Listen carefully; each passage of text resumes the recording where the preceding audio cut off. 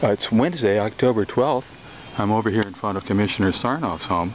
The new park is ready to be opened up on Friday. I'll try to get in and make a video tour before the dogs begin to use it.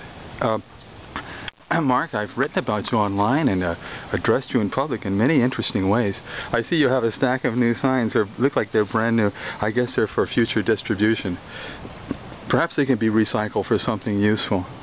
Mark, I don't think you're a viable candidate anymore. Talk to some of my police friends and see what they think. I'll be putting up a sign on that doggy fence over there.